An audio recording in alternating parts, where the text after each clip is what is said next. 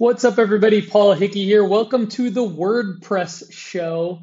Today, we're going to be talking about how to build a B2B e-commerce store using WordPress and WooCommerce.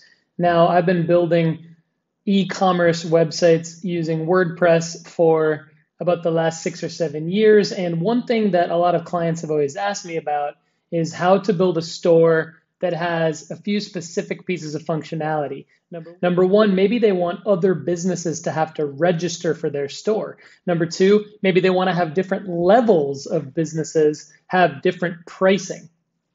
Number three, maybe they want to show the products, but you have to be logged in as a user of the site to see the prices. So all of these would indicate functionality that would be unique towards, say, a B2B or business-to-business e-commerce store. And I have found a plugin that would allow any WordPress website to do this with WooCommerce. Now, WooCommerce is, for those of you who don't know, a free e-commerce plugin for any WordPress site. You can add it to any WordPress site.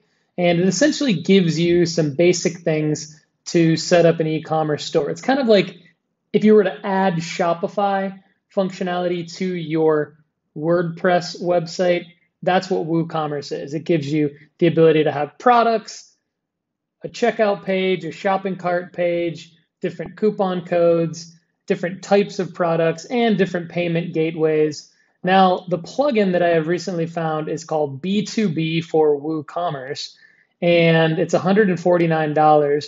But if you're a business that's looking to sell directly to other businesses, this could be the perfect solution for you. Like I was mentioning, it extends the registration to accept B2B registrations from other businesses. You can add different user roles to get extra fields to the default registration form.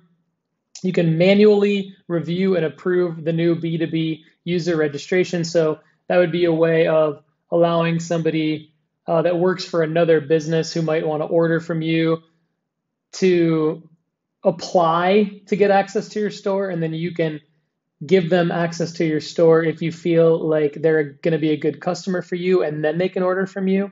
You can definitely hide products and categories based on the different user roles. So that would give maybe a customer who is at a particular level different access to different pricing than a customer who's at another level.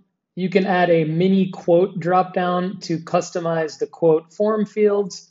This is what the user registration looks like. You can do different other cool things like how did you hear about us? You can use different PO numbers or VAT numbers. VAT number is something that European businesses have. That would be the equivalent of a EIN number in the United States. You can do an EIN number. Here's what the B2b settings look like in the back end of WordPress. You can have the ability to control your product visibility, request a quote, registration fields, different prices for different user roles. As you can see right here, you can set a fixed price, percentage increase, percentage decrease, fixed increase, fixed decrease based on all the roles. This is kind of what a mock-up of it looks like for a particular customer who's not logged in over here, and then a customer who is logged in over here. And then you've got the different types of customers. Maybe the price is replaced with a different price for a different, you might have a wholesale customer that you would allow to have a bulk product discount, or just a regular customer who might not be able to have a bulk product discount. This is what it looks like in the back end. Adding different rules looks very, very straightforward. Here's what the request a quote and hide price looks like. So you can have different product grids showing with an immediate add to cart or an add to a quote, which is new functionality that I have never seen before. So thank you to B2b WooCommerce for this particular type of plugin. Here's the tax exemption option, what it looks like in the checkout screen, and then the approval in the back end of the dashboard. WordPress WooCommerce now has this B2B plugin by a company called Addify. I'm looking forward to using this very, very soon. It looks phenomenal. Hopefully for those business owners out there that are looking to add this functionality to your website, this has been helpful.